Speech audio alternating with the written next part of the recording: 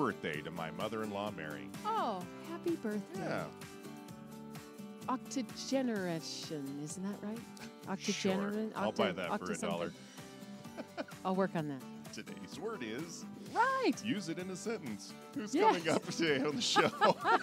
Hey, today we have Idaho Lay Dominicans, John Keenan, Mike Turner. They are here in studio ready to roll. We'll have Cooking with Scripture with Deacon Chef Lou Aaron and Catholic Counseling, hosted by Sarah Lynch. Please pray for our priest, specifically today, Father Julio Vicente, pastor of St. Edward the Confessor Parish over in Twin Falls, and pray for vocations as well. All this week praying for Sergio Rodriguez. He is one of the missionary servants of the Word over in Jerome. Our parish of the week, please pray for Risen Christ here in Boise. And today we recognize St. Catherine of Bologna, who was my daughter's confirmation saint. Awesome. Yeah, her sainthood is one not known for public miracle. She used her talent for painting in the church and lived a simple lifestyle with the Poor Clares. We'll learn all about this 15th century saint later on in the hour. Before the show, we were trying to find images, to put up on YouTube. Oh, no. Yeah. Yeah. It was rough. Oh, Yeah. okay. She's like propped up in a chair. Yeah. Most unpleasantly. Yeah, Okay, it's- all yeah. right. We're, Do your own we're search. going to replace that with a Yes, lovely image. March is still the month of St. Joseph, it and is. we're going to finish out this novena, which has taken us more than 9 days to actually Love get it. through. In the name of the Father, and the Son, and the Holy Spirit. Amen. St. Joseph, by the sorrow of thy heart, caused by the fear of the tyrant Archelaus, and by the joy in sharing the company of Jesus and Mary at Nazareth, obtain for us that, disengaged from all fear, we may enjoy the peace of a good conscience and may live in security, in union with Jesus and Mary, experiencing the effect of thy salutary assistance at the hour of our death.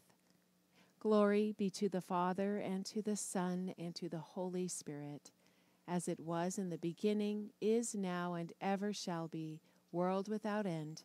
Amen. Amen. Name of the Father, and the Son, and the Holy Spirit. Amen. Amen. Morning Light News Time 7:03, 36 degrees in Boise, 31 in Twin Falls, 30 degrees in Grangeville. The woman charged with the failure to report the death of Michael Vaughn, the 5-year-old boy who went missing from his Fruitland neighborhood back in July of 2021, has now been deemed fit to proceed in court. 35-year-old Sarah Wandra was declared mentally fit to proceed in a hearing Monday morning after being held at the state hospital in Blackfoot. She was arrested on November 12th at her home in Fruitland and has since been held in the state hospital. An update on Father Gabriel Morales, who was in a serious car accident in eastern Idaho over the weekend.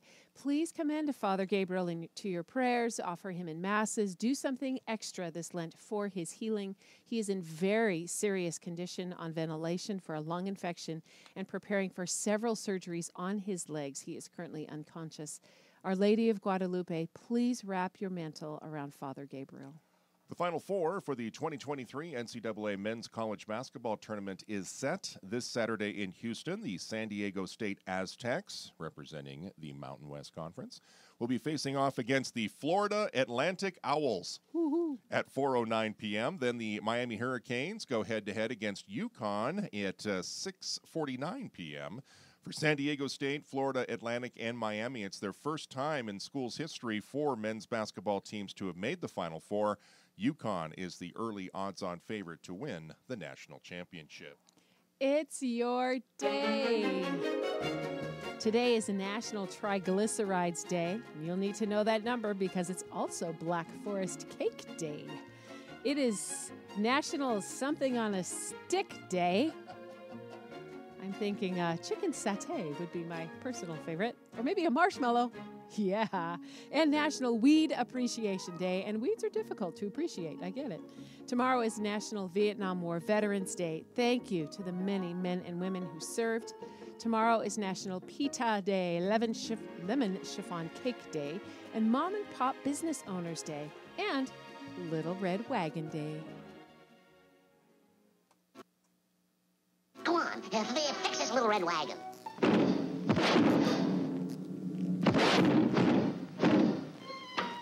I told you I'd fix this little red wagon. Enjoy your day. Traffic and weather are next. Support for Salt and Light Radio comes from Beacon of Light member Treasure Valley's Home Team. Have you been thinking about making your move to another home? If you also want to support those who don't have the basics of human needs in Cité Soleil, Haiti, then make your best move with your local team, Treasure Valley's Home Team, who has proudly founded the Kizito Family Haiti USA, and we are serving the poorest of the poor in Haiti. Treasure Valley's Home Team is owned by Marie Fitzgerald, MBA, and licensed with Coldwell Banker. Good morning, light traffic. Your commute this morning is fantastic. The only slow spot I can see is 55 coming out of Hidden Springs, connecting there to State Street, and then also connecting State and Eagle Road. But the rest of your commute really looks quite lovely. And that is your morning light traffic. Cloudy in the Treasure Valley today, then a rain-snow mix tomorrow and Thursday with highs around 50, overnight lows mid-30s. Magic Valley, cloudy and mild today with a high near 50, then scattered rain and snow tomorrow and Thursday, highs 40 to 45 with lows 30 to 35. Much of the same for the Camas Prairie, cloudy today, rain and snow tomorrow and Thursday, highs mid-40s, lows mid-30s. 36 in Caldwell right now, Buell reporting 30 degrees. It's 28 out in Rupert. We'll take a short break and be back with our friends from the Idaho Lay Dominicans. Yes. May I order some different weather, please? That would be great, wouldn't it? At Please? least, yeah. The snow really For needs April? to go away. April needs May to I be have in the just- 60s. Yeah, 55 even. 55, do I hear 50, do I hear 60? 60 over there, lady in the red. 65, going to break. Okay, we'll be back after this.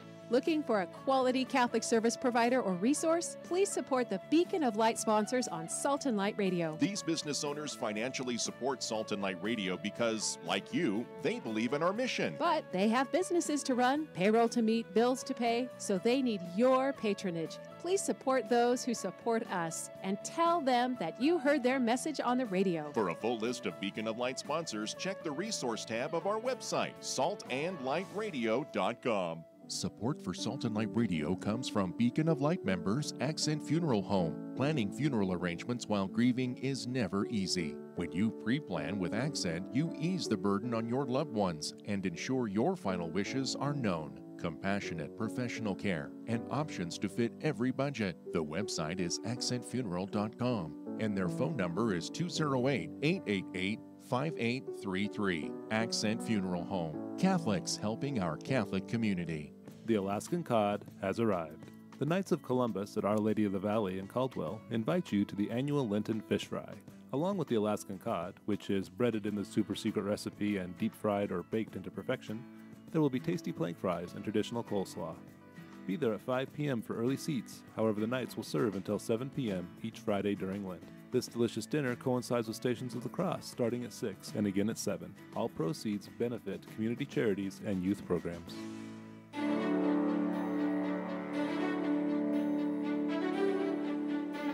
Tuesday morning means a visit from the Idaho Lay Dominicans, as chapter members discuss current matters in the church and in society, as well as the charism and challenges of the Christian life.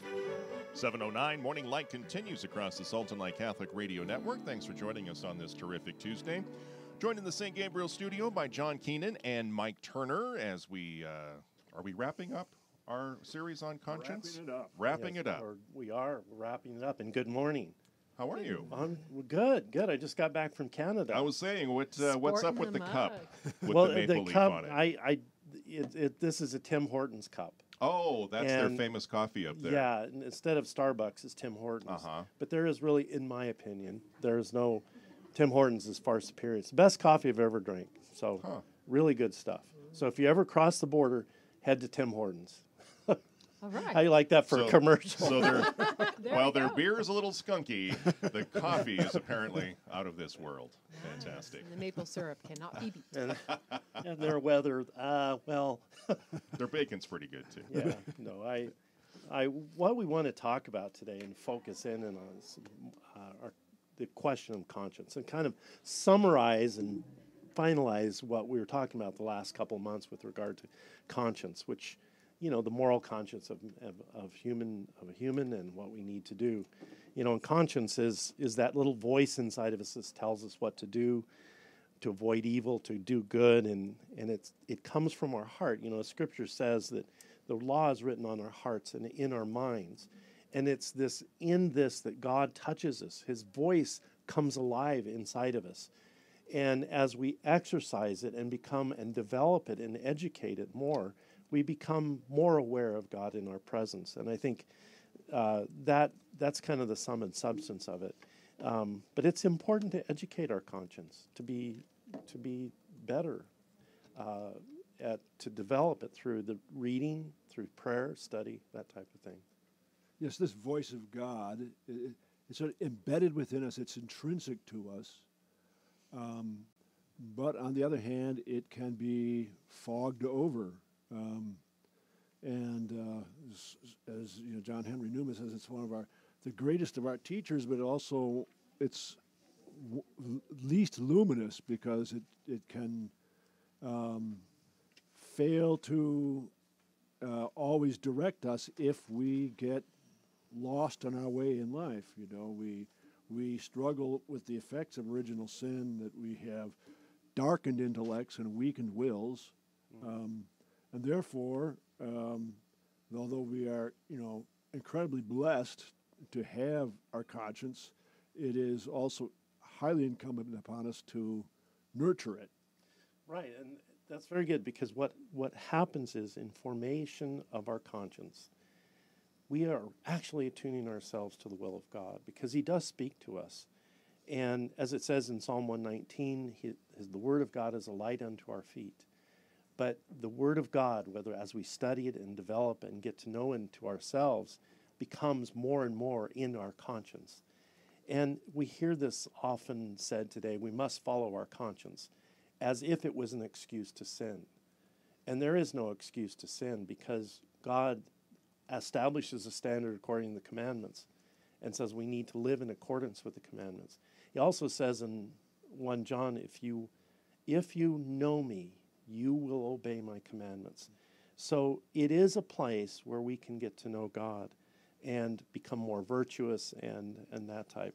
There's been a lot said, and in the last generation or two, with regard to conscience. Pope Pius XII had a statement in 1952 with regard to it, Lunam Gentium, and at Vatican II, as well as Dignitatis Humanae, addressed this issue. It's deeply addressed in the obviously in the scriptures, particularly in the Catechism of the Catholic Church, at just a beautiful statements, paragraphs 1776 through 1783 and 1790. I would just highly recommend that one touch on those. And it helps us become more virtuous and not become slaves of sin, to sin. Mm-hmm. Yes, the discussion of Pius XII in 1952 that you mentioned, John, is very interesting, because one of the things that he discussed there was sort of the modern notion of the autonomy of certain, human endeavors like art and science and business and politics, and they have their own rules, they have their own autonomy, they follow their own inner workings, right?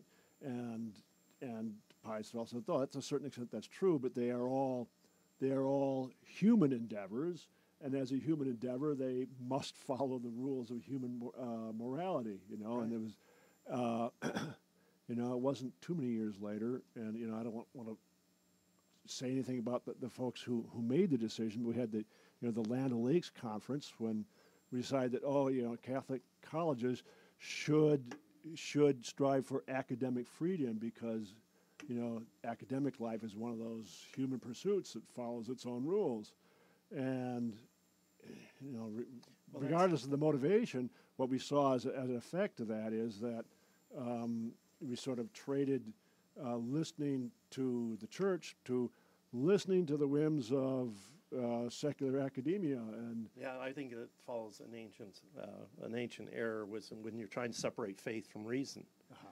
You've got faith and follows truth, and reason that follows and reason, and those are not separate items. Mm-hmm. And we have to pay attention. A formation is a well-formed mind in this upright and truthful, and it accords itself with reason. Obviously, in obedience to the faith, these are not opposed to each other. You know, as St. Augustine, who said, beautiful statement, he said, a man, though a slave, is free, but a wicked man, though a king, is a slave, for he serves not the man, one man alone, but what is worse is the many vices that is his master. That being, in other words, when we don't have a well-formed conscience, and we don't follow our conscience, we don't listen to it, and we simply obey our whims of the day or of the world, i.e.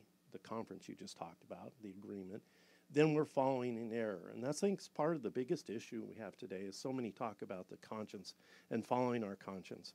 But what does that mean when it's not well formed? That means that we can do what we want, when we want, how we want. Is that really the morality of God?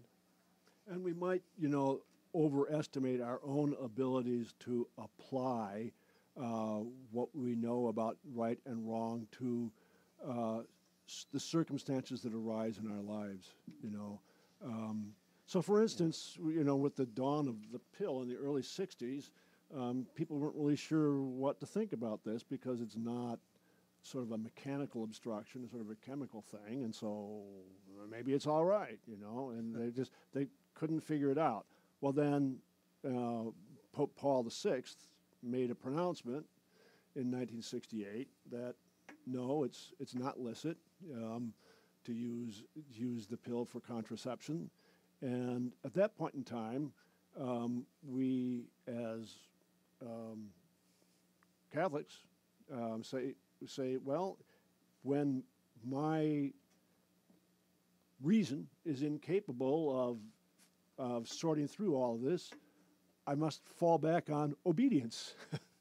And so the church is the light which can guide us in our conscience formation because, quite frankly, some of the decisions that we have to make in life are difficult, and if we think that we're going to just be able to work it out, well, I think your point with regard to the church as the truth, in light of the truth, is really critical because it's what gives us that light unto our feet to walk. And it teaches us to avoid the type of technology that avoids the wisdom of God, that avoids the morality of God, but follows the morality of God. And you just gave that contrast between the pill and what Pope Paul VI had said in Humanae Vitae. The point being, we're dealing with this issue more than ever in our technocracy, is where all of a sudden we have a situation where morals don't matter anymore. It's just what can we achieve in science and absent morality, sans morality. Mm-hmm. So it's important that we stay with it. We see this in the IVF technology and in the upcoming IA technology or AI technology, artificial intelligence, and this kind of thing that's developing. So it's cloning. All of this is done sometimes without morality. And the church is the lamp that teaches the truth, that gives us the education, that aids us to step forward in life and be assured of that wisdom, and gives us actually the confidence with faith in God. In other words, confidence to walk in faith and right and uprightly. And I think and we can be truthful and that type of thing. Conscience is critical. And it's helpful when you see a man or woman with conscience step into the public arena and say, ladies and gentlemen, this isn't right. I agree with progress. I have no issue with progress, but what you're doing here, whatever that issue is no. And one of them, for instance, is abortion. The idea that we can kill a kid in the womb violates everything that is the norm of society. And I'm not even talking about God, but when you can actually, that kind of violence in the womb that violates the conscience, and where we suppress that conscience to the point where we kind of numbed it, is really kind of tragic in our modern era. So I think at the end of the day, we look to no longer be slaves to sin, but to be free. Mm-hmm. And we need truth, accord with reason, and live according to our right conscience. Mm-hmm. So in addition to our darkened intellects, we also have our weakened will. Yeah. And one thing that we've talked a bit about the need for instance, the examination of conscience. And I would say in general, one needs to have an active prayer life. We say, and I detest all of my sins because of your just punishment, most of all because they offend you, my God, who are all good and deserving of all my love. Where is my love? God deserves my love. Does he have my love? That's part of the reason, for the prayer life is to develop a sense, of intimacy with God, without which we can say we know it's right or wrong, but I'm going to go ahead and do the wrong thing. Because, the basis for making my decisions needs to be, to some extent, it needs to be based upon my loyalties, and where does my loyalty come from? Well, in closing, I think one of the things we may deal with in the modern era is this: I'm going to follow my conscience, and conscience be my guide. And the church teaches we must follow our conscience, but it still doesn't free us from guilt when we commit a sin. It doesn't let us go from that. It's not an exoneration of guilt or sin. It's actually we begin to condemn ourselves when we fail to form our conscience correctly. So it's key to adhere to what the church teaches. And one of the areas to do that is pick up the catechism at paragraphs 1777 through 1790 and read it. It'll help you understand. It's a beautiful short rendition of the freedom of conscience that we have and can adhere to. Yes. St. Paul in the letter to Ephesians says, that we have been given the wisdom to understand the mysteries of God. Okay, is that me personally? Have I received the wisdom? I think, no, it's corporately the church has received the wisdom to understand the mysteries of God. Exactly. If I start relying too much upon my own wisdom, I'll fall short. Yeah. Next meeting? Next meeting is the third Saturday of April. We're going to have an inquiry class. Those who are interested in the Dominicans in late May, we'll announce that here in next few weeks. 10 a.m. at St. Mark's. 10 a.m. at St. Mark's. April 15th. Yep. Yes, Fantastic. Idaho Lay Dominicans, John Keenan and Mike Turner kicking off this terrific Tuesday edition of Morning Light. We'll be back with more in 2 minutes.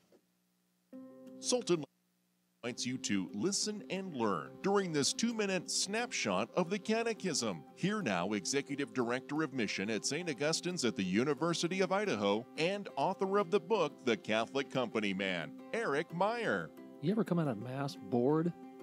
I mean, sometimes you can't remember the Gospel, sometimes you can't remember the readings, and a whole lot of times you can't remember the homily.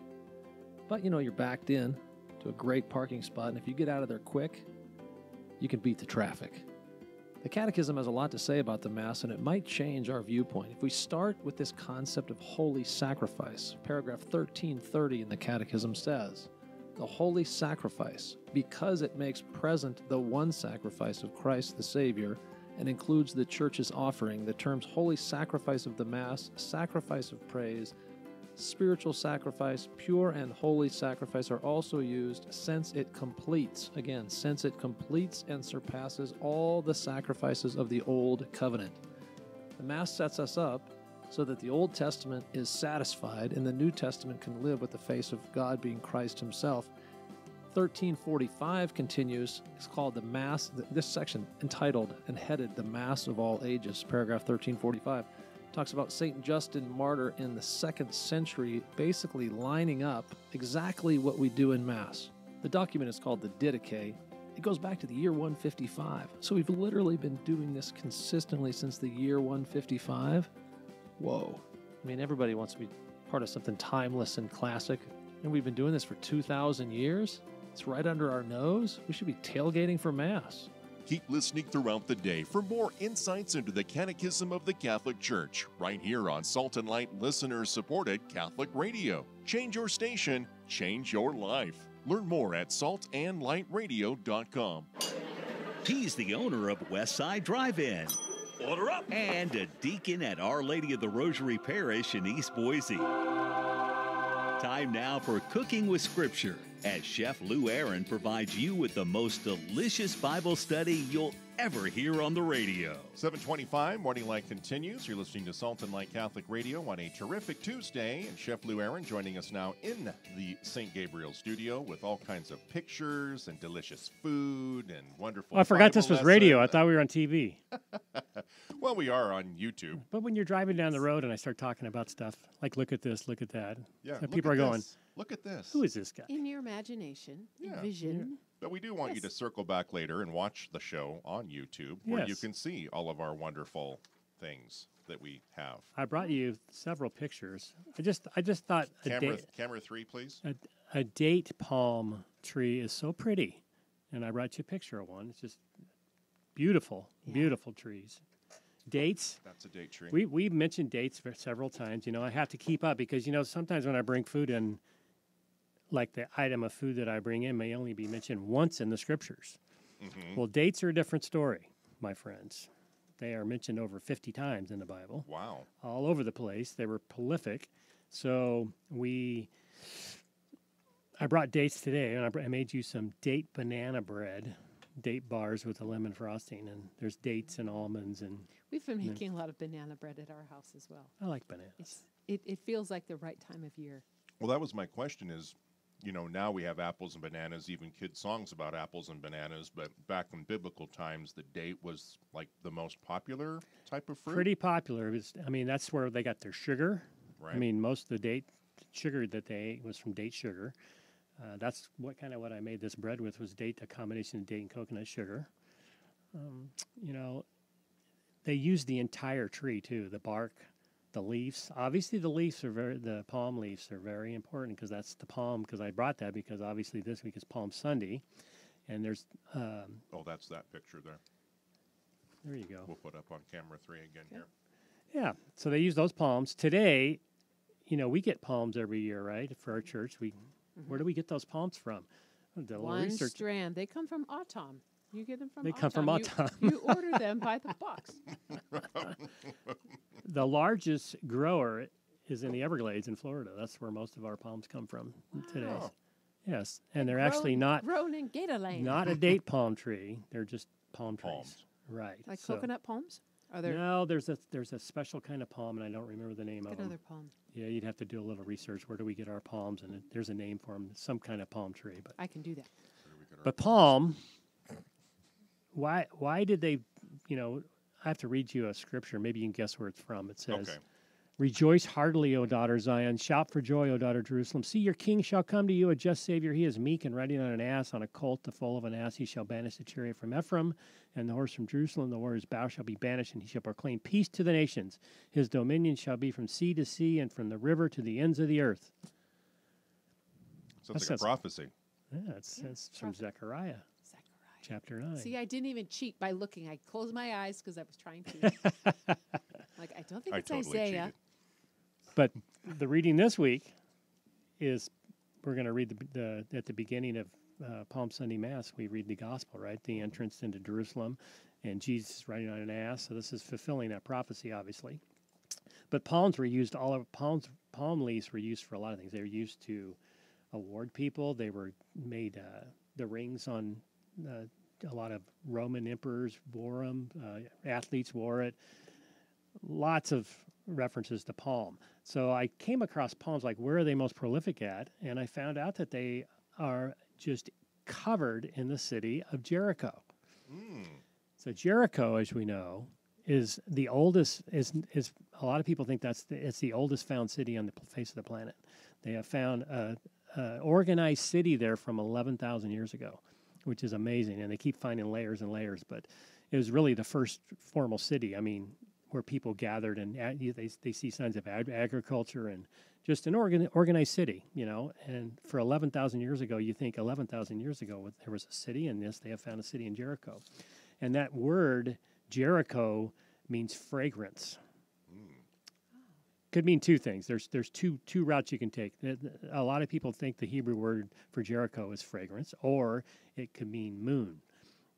And Those are pretty divergent. Yeah. Yes, they are. Yes, they are. So the reason that they think it might be moon, because there was a Canaanite moon god, and Jericho was the site of pagans in the early days, and they think that that's where that word came from. But the Hebrew word for Jericho is fragrant. So why is it fragrant? Because of the balsam trees that were prolific and the date palms, the sweetness of the dates. Okay. So Jericho is just got date palm trees everywhere. So it's pretty interesting to see that city. And we all know got conquered, right? The blowing the trumpets, and it's still there today. It was right on the Fertile Crescent, on the ancient Fertile Crescent, and it was really the only organized city in the area. So they haven't found anything close to that in age-wise of how old it is. So it's pretty interesting. Interesting. So Jericho is also known as the city of dates. So all you single ladies. I was going to say, second. Where did that come from? Dates. Beyonce. Why do they call it a date? Why do you go on a date? Why do you go on a date? I don't know. I want to know. Because they are so sweet. Somebody find out why. Why they I was call going it to find that out last night. So let's go on a date. So what does that mean? Because you're sweet? Could be. Could or be. you have to set a date and a time in order to meet somewhere. I don't know. I don't know either. You got There me. are a lot of palm trees available. So I'm going to Psalm 119 now. Okay. So this next 2 weeks, we're coming into, a lot of stuff going on, right? Right.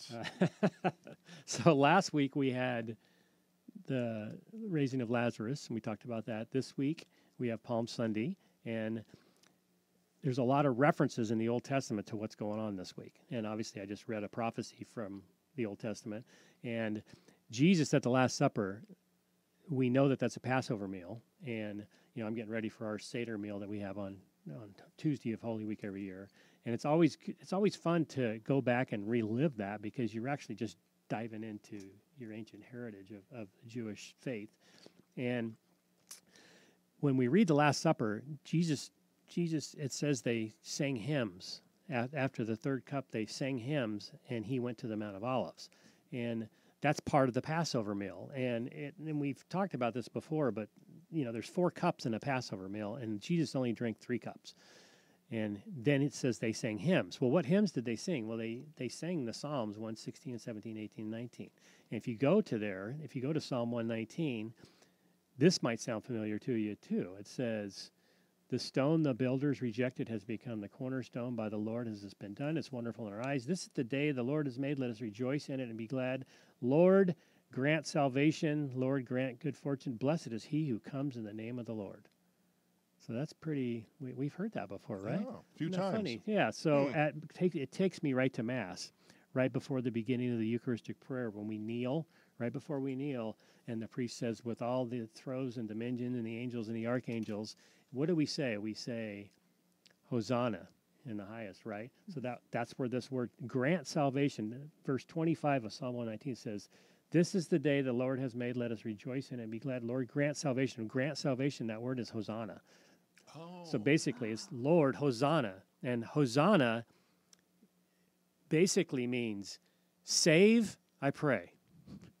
It means grant us salvation. It means save. I like save, I pray. Just save us, Lord. And it's kind of like they're asking for deliverance. If you read the beginning of this psalm, a couple verses before, it says, "The joyful shout of deliverance is heard in the tents of the victors. The Lord's right hand strikes with power. The Lord's right hand is raised. I shall not die but live. The Lord has chastised me harshly but did not hand me over to death. Open the gates of victory. I will enter and thank the Lord." This is all what Jesus is doing here coming up next week. That's everything he's doing. So these psalms that we're saying during the Seder meal is a song of deliverance. They are singing the psalms because the Jewish faith, obviously, were waiting for their Messiah, so they would have for a Passover meal that they have, which was a perpetual institution that they had to have every year. And after 70 AD, they quit sacrificing lambs, so they lost their temple, so they didn't sacrifice lambs anymore. And we talked about last week the sheep gate, where they brought all the sheep in, and how Jesus entered that gate last week when he healed the blind man at Bethsaida, and then he walked in through to get Lazarus. He also walks out that gate to Golgotha. So he is that lamb. We see that reference. John says, "Behold the Lamb of God." Well, Jesus was that lamb. Jesus. There's so many references to Jesus in the Old Testament. So we'll see in a few weeks after Easter how the road to Emmaus, where Jesus says he opened up their eyes to the scriptures of all what was written about him, and that was obviously everything in the Old Testament points to him. So when we read in the context of the Old Testament, we need to read through the eyes of Jesus. Everything is about him. We read about in Leviticus about the scapegoat. Every year there's a scapegoat that they put all the sins on the scapegoat and they lead him out into the desert. So who does that sound like? Jesus was the scapegoat. He takes on those sins. So I always was curious, though, with all the prophecy in the Old Testament, why didn't they get it? Well, why don't we get it? Well, that's true. That's true. But I mean, we've had. I mean, would we really? I mean, we obviously have 2,000 years of Yeah. knowledge, and we can see everything going on. But to be in that moment, though, I mean, even in this reading, we're not going to read all of this week. But when you look in John when Jesus walks in, there's a couple verses that we read but we skip, and it says. And the first gospel reading this Sunday, it says, "Hosanna, blessed is he who comes in the name of the Lord, King of Israel," and all what I just read from the Psalm, and it says, "Fear no more, O daughter Zion, see your king comes seated upon an ass." It's called. His disciples did not understand this at first, but when Jesus had been glorified, they remembered that these things were written about him and that they had done this for him. So the crowd that was with him when he called Lazarus from the tomb and raised him from death continued to testify. This is why the crowd went to meet him, because they heard he had done this sign. So this is just right in the same week that Jesus gets Lazarus. So when he's coming in riding on a colt and they're laying the palm branches down, this is a sign of victory and Jesus' victory over death. And most of these people that were there were witnessing Lazarus' resurrection. Okay. But then the big sign here is, and you just kind of addresses your question. So the Pharisees said to one another, "You see that you are gaining nothing. Look, the whole world has gone after him." But they haven't. But the reason that they didn't see him is because of their pride and arrogance. And that's why we don't see him. Yesterday I'm sitting there thinking about stuff like, I got in an argument with somebody yesterday, and then I sat back and think, now why did that argument happen? It's because of my pride, or I want to cover my butt, it's about me, right? And then I realized, I said, Lord, and I just started reading some prayers to try to get that to go back to humility, because we all fall into that. So we don't see Jesus every day. We tend to get consumed by our fallen nature, and the same thing was going on then. Even though Jesus is right in front of him, Jesus is right in front of us. Yeah. Jesus is more real to us right now than us standing there watching what's going on and riding on a colt. So we tend to forget that. So it's not that hard to not see this whole situation, because they were arrogant, they were prideful. They're mad because they saw Lazarus get raised from the dead too. And then they went and told their leaders, and they're like, then what did they do? They just, let's kill him. Right. That's the answer here. We're going to kill him. That wasn't the answer, obviously, but that's what we do. We kill Jesus in our hearts. And you guys, the previous segment, you guys were talking about conscience. Well, we kill our conscience. We have a dead conscience, so we no longer see Jesus. We don't see Jesus in other people. When we get caught up in our anger and our hate and our self-indulgent nature, we don't see the good in other people. We tend to see the bad that's in us. We see them in other people instead of pulling the good. It's a lot easier to build to break down than build up. And I've talked about before about my son building the Titanic. Spending 5 days building Titanic with Legos, and my 3-year-old daughter comes up and kicks it over in 5 seconds. Playing the part of the iceberg today. Well, you tend to you don't understand. It's hard to build up the kingdom of God. It's very hard, and we get nailed down every single day by distractions in ourselves. And that's our job, though, is to build the kingdom of God. What's our purpose in life? Our purpose in life is to glorify God. And then that in turn gives us a peace. And we just don't live in peace anymore. We don't have peace in our hearts. We get caught up in all the news, and we forget that our president is not our king. Okay? Jesus is our king. And we tend to think all these little distractions are in the whole picture of things. We need to understand that the peace that Jesus brings causes divisions. And we Right. tend to go, well, I don't want to stir the pot and I don't want to trouble the water. Well, Jesus came to trouble the water. So we have to understand if we have true peace and the truth is in us, which we have the Holy Spirit in us, we're going to trouble the water just the way it is. And we Right. have to be happy about that Yeah. because that's what we're called in life to do. Right. Troublemakers, we are called. Yeah. Why are. should we eat dates? What? Why should we eat Well, dates? obviously They're delicious. they're delicious. They're highly nutritious. They're a great replacement for sugar. They take on different. I mean, you can use them to make different things. I mean, like I made that Ranjinac cake for you a couple years ago, and it's almost all dates, but it tastes like chocolate. Yeah. So it really takes on different textures and flavors, and in nutrition, it's just really naturally good for you because there's nothing fake in it. It's just really good. Yummy. Would you leave us with a blessing, I would please? love to. In the name of the Father and the Son and the Holy Spirit, amen. And God bless us all. All right. We will take a short break here. Be back with our Lenten prayer and reflection after this. Are you struggling to find a way to spread the news about your upcoming event and reach more of the Catholic community? Salt and Light Radio would love to support your effort.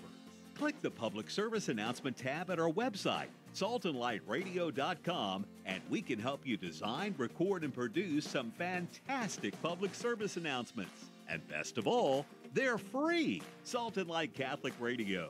Change your station, change your life.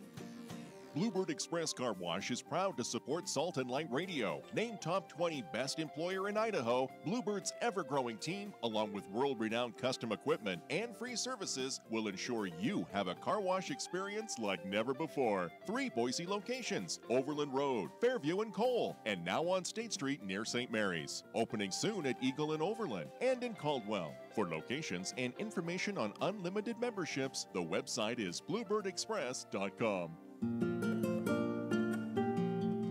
741, 37 degrees in Boise, 31 in Twin Falls with some snow flurries, 30 degrees up on Grangeville's Camas Prairie.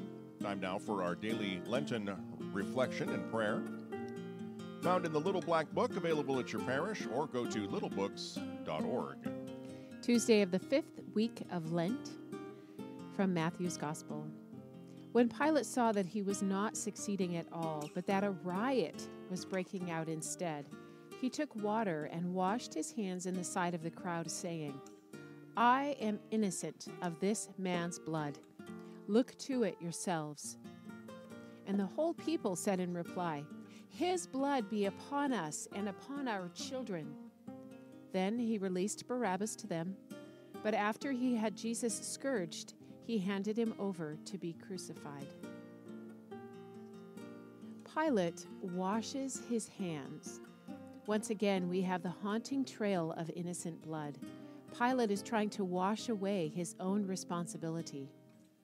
His words to the crowd, "Look to it yourselves," echoes what the chief priests and elders said to Judas, "Look to it yourself." It's the old story of trying to avoid personal responsibility for something I know deep down isn't right. Trying to rationalize guilt away is useless. I go nowhere, and the guilt still haunts me. Some of the wrong things I do are not entirely my own fault, but they're partly my fault. There's no point in identifying the guilt of others if I do not flat out acknowledge my own. Remember the parable of the Pharisee and the tax collector? The tax collector stood off at a distance and would not even raise his eyes to heaven, but beat his breast and prayed, "O God, be merciful to me, a sinner." There's not one of us who can't say that sentence with utter honesty. So say it. Then sit in silence and listen to the Lord's response. Traffic and weather are next. Salt and Light Radio thanks Beacon of Light member Capital City Heating and Cooling for their support. With over 50 years of combined experience, they're dedicated to providing efficient solutions for your family's home comfort. Clients are treated with integrity, and it shows from the high ratings and recommendations on Google and Yelp for customer satisfaction. Located at 420 North Curtis Road in Boise, the phone number for Capital City Heating and Cooling is 208-345-4115, and the website capitalcityheating.com. Good morning, light traffic. So as you're making your way on the freeway after you merge politely there at 10 Mile, things are going to be slow, particularly as you're approaching Meridian Road. Once you get past Eagle, though, things are going to open wide and you're going to get anywhere you need to go without too much of a problem. Once you're off the connector to downtown, it is slow, just kind of getting through that initial light or two. Chinden slow in all of its usual spots, as well as 55 in Nampa. So please drive carefully, turn your lights on. That's your morning light traffic. Cloudy in the Treasure Valley today, then a rain-snow mix tomorrow and Thursday. Highs around 50, overnight lows in the mid-30s. Magic Valley, cloudy and mild today with a high near 50. Then scattered rain and snow tomorrow and Thursday, highs between 40 and 45 degrees with lows 30 to 35. Much of the same for the Camas Prairie, cloudy today, rain and snow tomorrow and Thursday. Highs mid-40s, lows mid-30s. 37 out in Fruitland right now, 29 up in Cottonwood at St. Mary's Parish. Mountain Home reporting 33 degrees. We'll take a short break to learn more about our Saint of the Day. When we return, we'll wrap up this terrific Tuesday with Catholic Counseling. This is Franciscan Media's Saint of the Day for March 28th. Today we celebrate Saint Catherine of Bologna. Artists find a patron in today's saint, a woman who served the Lord in obscurity as a member of a semi-monastic religious community. Catherine was born in Bologna, Italy, in 1413. Well off and well educated, she developed a special interest and talent in painting. Years later, as a nun, Catherine spent time doing manuscript illustrations and painting miniatures. At the age of 17, she joined a group of religious women. Several years later, the group became part of the Poor Clares. As a young sister, she worked as convent baker and portress. Later, she served as novice mistress and finally as abbess. Whatever her role and responsibilities, Catherine had a reputation for holiness and many spiritual gifts. Wherever she lived, she drew young women to join her in the Poor Clare life. In addition to her major work, Treatise on the 7 Spiritual Weapons Necessary for Spiritual Warfare, Catherine is credited with writing 12 poems, 11 other brief treatises, and 2 letters. Her writings are thought to have played an important role in the understanding of the late medieval vernacular. Catherine died in 1463 and was canonized in 1712. There's more about the saints along with inspiration and Catholic resources at our website, saintoftheday.org. From Franciscan Media, this has been Saint of the Day.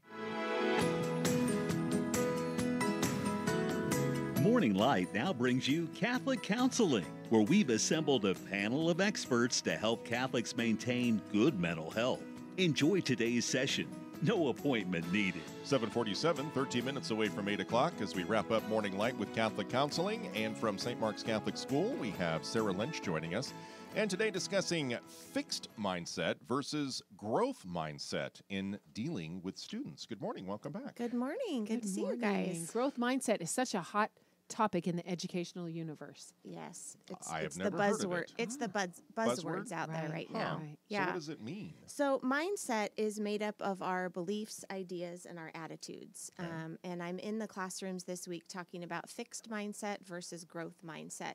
Fixed mindset, people feel that their abilities just are what they are and they can't be changed. For instance, a person may think that they're bad at math, so they don't even try at math. Or a person feels that because they're smart, they don't need to work very hard. And in either case, when a person fails at something, they just decide to give up. People with a fixed mindset avoid challenges because it makes them feel like they're not talented or smart, and they lose interest when the work gets hard and they give up easily. Now, at school, we're trying to encourage growth mindset. It's kind of those we can do hard things are what help us grow.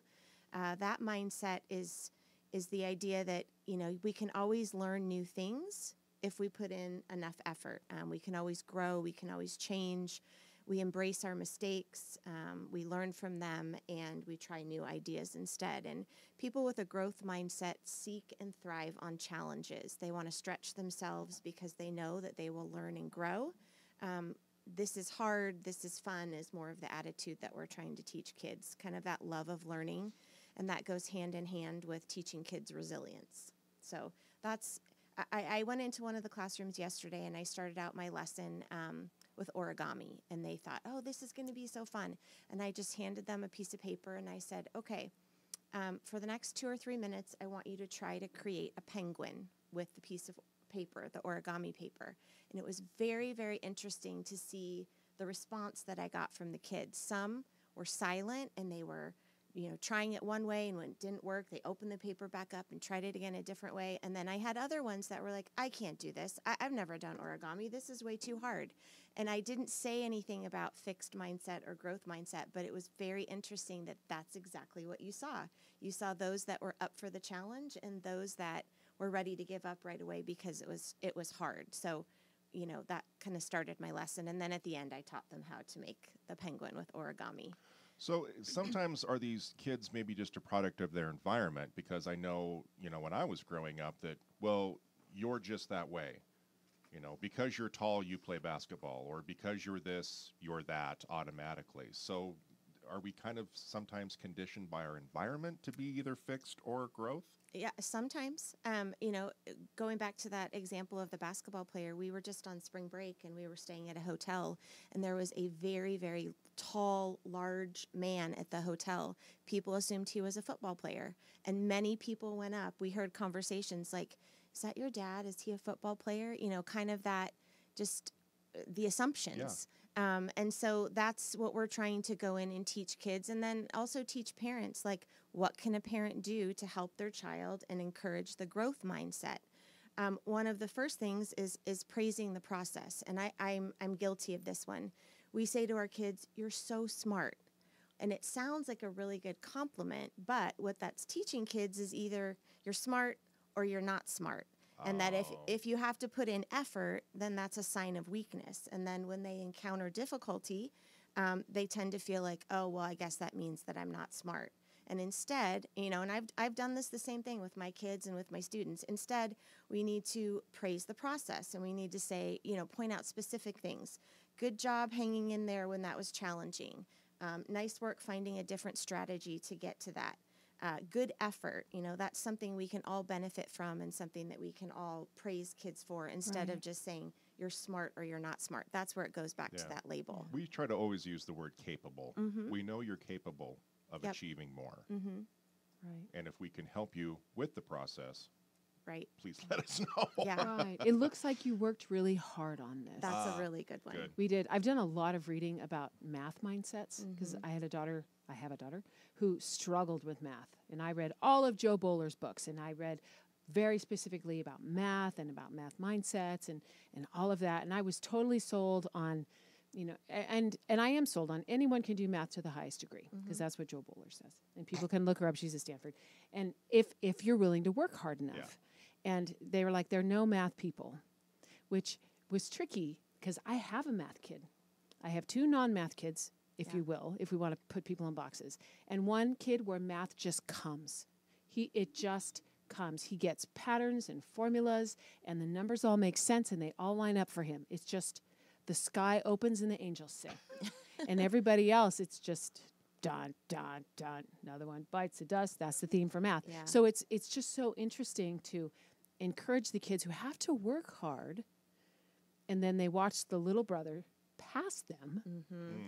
So it was tricky in our journey because I was all in, and I realized, okay, it's not quite as black and white as we thought. So as parents, we really, as you're saying, praising the effort, because I know for you that was really hard work. Yep. For him it was easy, but for you, and I'm talking about you, good job, because you really sweat over that problem. Yep. Yeah, definitely. The other thing for parents, when you're talking about your day, instead of just the open-ended question, how was your day? We can ask, and I'm guilty. I've never done this before, but did you make a mistake today? And what did you learn?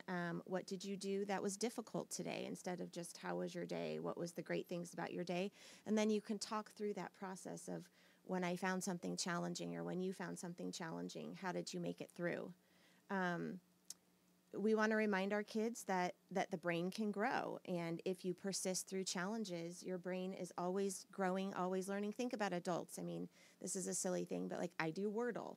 Wordle in the morning stretches your brain. Sudoku stretches your brain. We're always learning. We're always trying to grow our brain. There's two more important things. And one of them, it really resonates with the kids when you say that failure is okay.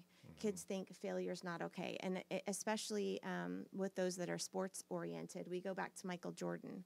And, he didn't even make the varsity team when he was trying out in high school. He was on the JV team. I show a video, kind of an inspirational video for them where Michael Jordan says, you know, I missed over 12,000 shots in my career. I lost almost 300, or I lost 300 games. There were 26 times I was trusted to take the game-winning shot, and I missed. But failure gives me strength. Failure gives me drive. And then the last important thing that I'm teaching in the classroom is the word yet. I can't do a cartwheel yet. I can't make, I can't make a 3-point basket yet. We're putting yet at the end of it. So we're trying to take the negative connotation and turning it into a positive. And that's something parents can do. So what age group are we talking about starting this? And once they get to be middle school, high school age, is it too late? I don't think it's too late. I'm in the classrooms this week doing K through 5 with this. Now, I'm not using such big terminology with the little kids, but kindergarten and first grade, it's the big yet. We're reading a story about this giraffe that can't dance. And so he figured... I love that book. Yeah, and so then he figures out a way, right? And so then they're going to write down and they're going to discuss things that they don't know how to do. And then we're going to put the word yet at the end of it. There's a whole Sesame Street song that they're watching. It's called The Power of Yet. I don't think it's, at any point, it's too late. You know, it's not even too late as adults to try to change that mindset. Whew, that's good news. It is good news. Well, back to the failure piece. I was reading about how when you fail and then you learn from it, what actually happens physiologically in your brain. And I thought that was pretty amazing. So in our school setting, if they, make a big mistake and then they learn from it, I'm like, look, your brain just grew. And they roll their eyes, But that's what it is. It's like literally your brain grows, the physiology in there, the cells are making new pathways. We talk a lot about the brain and how hard things, they're just the bulldozer through the mountain. When you do it that second time, then you're laying the pavement. That third time, now you're going over it in your car. But that first time it's hard because you're just chiseling away at the stone. We find that a lot with piano, learning that new piece, it's hard. And I'm like, you're bulldozing. Just keep bulldozing. Because the second time you do it, it'll be easier.